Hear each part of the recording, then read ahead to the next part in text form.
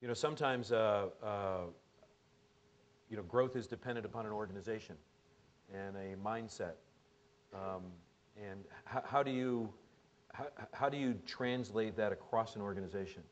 I think it's important to recognize that growth puts enormous strain on culture, and you need to anticipate that. It doesn't mean you don't grow because you don't want to change the culture, but it puts a lot of strain on culture.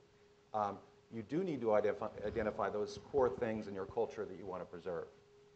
You also need to recognize that the mere fact that you're going to grow is going to make it a different environment. So really think consciously of the elements of the culture you absolutely want to preserve, and then anticipate that the level of familiarity, among other things, will evolve over time, and got to make people understand that that transition is going to occur, but also understand that there are core elements of the culture you want to preserve. There is a dream, a bigger dream, and at least you communicate that dream to the people in your company. The people in my company know that our bigger dream, our biggest dream, is not to grow our company, it's not to make money, but to make our country grow. You know, throughout your career, we've all made a little misstep, miscalculation. We thought we knew where the world was going or our company was going. Tell us about some of the miscalculations of growth that you made and how you dealt with it. And be honest. Going into business, I did not understand, like starting a magazine. What did we know about that? Zero. Were we aware that a magazine takes at least 2 to 3 years to break even? Well, someone had told us something like that, but we're going to do it differently. We're going to find a way. Gosh, you see those gray hairs? They come from that time. That was terrible. Having the wrong partner. Not breaking a partnership that it's not working.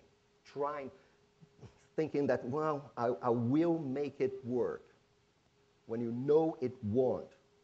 So those are big mistakes. Not knowing your limitations, not having the guts to say no when you have to say no. I think the biggest challenge when you run a company is not the to-do list. That's very easy. I see opportunity all over. I see a lot of opportunities. The biggest difficulty is the not to-do list. Things that you are not going to do, although there is opportunity, although everything is there, although someone is going to profit from that. Leave it to someone else. Do what you know. Do what is according to your dream, what's going to help you get there, and that's it. Brian, I think a couple of my bigger mistakes really resulted from the wrong hiring.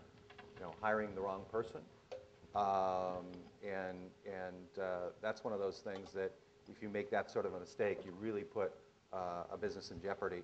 And particularly again on the international front, when you go into a new country, hiring the right person to be responsible for that country is the single most important thing you're going to do that will help determine the success of that operation.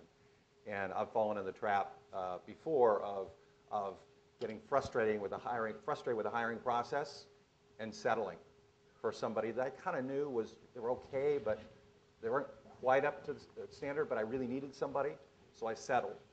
Every time I've done that, I've regretted it. The other mistake I've made in hiring is not hiring senior enough soon enough. So I remember when we went into France, for instance, we wanted to be a scrappy startup, and some of the counsel I got is, hey, let's hire people who are very close to the community, really understand the community. You don't need very senior people. You don't need a senior leader. Just get somebody who's scrappy. And we got somebody who was scrappy, but who wasn't particularly strategic and didn't help us build the business in the way we needed to build it. So that actually set us back pretty significantly. So I think hiring is always critical. And I think patience, particularly when you're growing fast, is hard. But just hold out till you get the absolute right person.